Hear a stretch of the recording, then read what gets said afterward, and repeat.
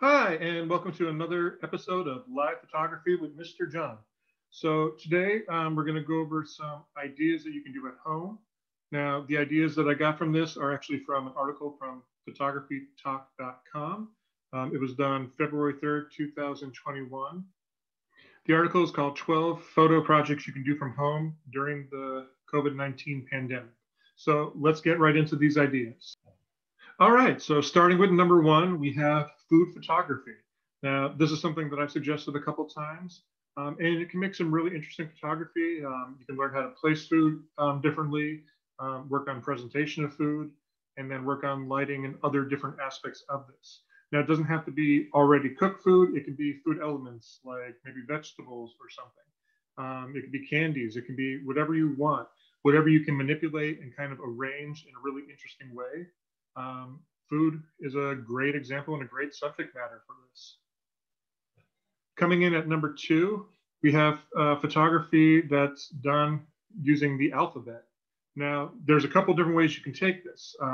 In this example, the way it was taken was that all the photos that we see here kind of resemble different letters of the alphabet. So we can see A, B, C, D going across the top, and all these different items kind of look like those letters of the alphabet. The other way you can do this is to try to find items or specific subjects that start with the letters of the alphabet as well. So A for apple, B for banana, and so forth. So you have a couple different options here, but either way, it'll get you thinking more creatively about how to proceed with taking photos. So the third thing that we have here is practicing black and white photography. So a lot of the time, especially if we're using phones, we just kind of pull out the phone. We might change a couple little settings here, but we should consider actually practicing black and white photography because you can get some really interesting results. You can get some very timeless looking results, and it helps you focus a little bit less on color and a little bit more on contrast and composition. So definitely an interesting thing to try. Number four is using oil and water to make interesting designs. These will kind of look very abstract as we see in the example here. If you just use water and oil, you'll get very plain looking photos. You can probably backlight them to get some more interest. In this example, it looks like they used either a colorful screensaver or like a monitor behind it, or you could even print out some like colorful designs and put them behind the oil and the water in maybe a glass dish. I've actually covered this in a past video, but I just thought it was great to revisit, and you'll get some really interesting abstract results.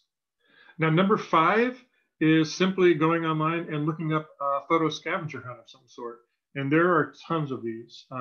This one offers 72 different things that you can take photos of. And there's some that are smaller. There's some that are probably even larger than this. And they'll give you a wide range of different subject matter, maybe even different ways of taking the photo to keep things more interesting and kind of keep you in practice. Number six brings us to water again, this time without the oil. But you can do a lot of different water-based photography, maybe even focusing on droplets, or maybe just running water, maybe doing different shutter speeds to see if you can get motion or to freeze frame different water sources, like a sink or something. But you can get a lot of cool results like this. And you can even add some food dye to the water to get some different colors so it doesn't look too plain. But even just using plain water, like we can see here, you can get some really cool results. Number seven has us practicing different forms of depth of field. In this case, they focus on shallow depth of field, where your subject matter is nice, clear, all details are made out, and the background is kind of blurred out. So your eye just wanders to that focal point or that subject matter. You can practice the reverse of this by having a much higher depth of field where everything is clear. But this is a good time to practice these things and try to get better at it. It's especially good because with some phones, it might take some research or some fiddling around to try to figure out how to actually get depth of field or background blurring in your photos using a cell phone. So for number eight, a great thing to do is to actually experiment with different lenses. More importantly, even using the wrong lens, quote unquote, for certain projects. So I know there's some detachable lenses that can actually go over cell phones. If you're actually using a camera, maybe you have a couple, like maybe a telescopic or your standard lens in there. But you can experiment with this. Try different things. Try fisheye. Try wide angle. Whatever you want to try. And even if it doesn't seem appropriate to use a fisheye lens when you're taking a picture of flowers or if you're taking a picture of someone, try it anyway. You might get some interesting results. Now, number 9 has us visiting one of my favorite forms of photography, and that is close-up photography or macro photography. And what you're doing is you're really focusing in on something and really pulling out all the details of something.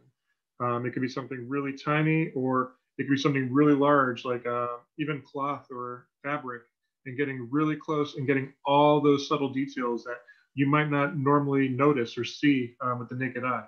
So macro photography or really close-up photography, really interesting photos come out of this. Now for number 10, number 10 asks us to kind of step back and think more minimalistically.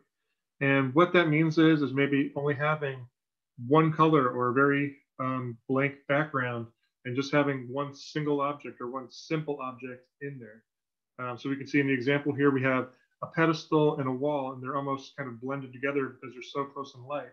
And you can really focus in on this little vase of water and these 2 little plant leaves sticking out of it. And you can use different subject matter. It doesn't have to be plants. It could be just everyday objects, but keeping them on a very simple background, keeping everything very simple is the point of minimalistic photography, to create interest in just minimalization. For number 11, we go to low light photography. So maybe very, very dimly lit rooms or using very dim light sources like candles, trying to turn off all the lights, using very dim light to add more interest and bring out certain subject matters. We can see in this example here, we have this girl kind of looking into like a paper lantern, and maybe there's a couple little dim lights in the background. But for the most part, this photography will be very dark, and it'll kind of encourage you to kind of work on getting a better light balance when you take these photos. So again, you can get some really interesting photos using low light photography. And finally, at number 12, we have taking photos of the mundane. Now, what this means is that you can try to take pictures of everyday activities or everyday places and try to make them look more interesting than they actually are. Now we have some locations here. We have an interior with a little stairwell and some doorways and some furniture. We have what looks like a street and some wall in the background and some interesting slide that's kind of poking off of that into the road. I don't know why. Maybe that's not as mundane as it looks.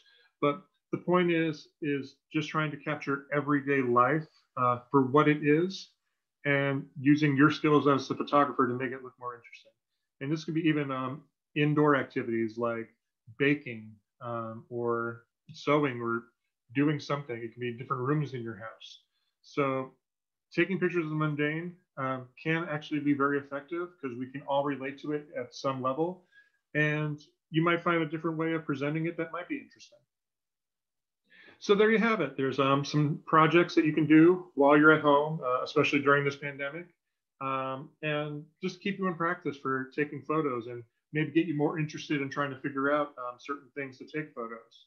I know for myself, trying to get motivated or trying to find some idea for what to do artistically can be tough at times. So having some little examples like this or looking up certain things as to ideas can really be helpful. It can really kind of inspire you, get you past artist block or writer's block or photography block or whatever kind of block that you're kind of suffering right now.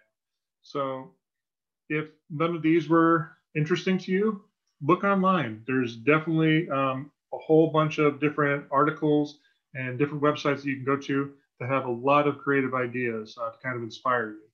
So I hope you do enjoy this. I hope you get to try some of these, or if not these, maybe you look up some and get to try those. I hope you learned something from this. And until next time, take care.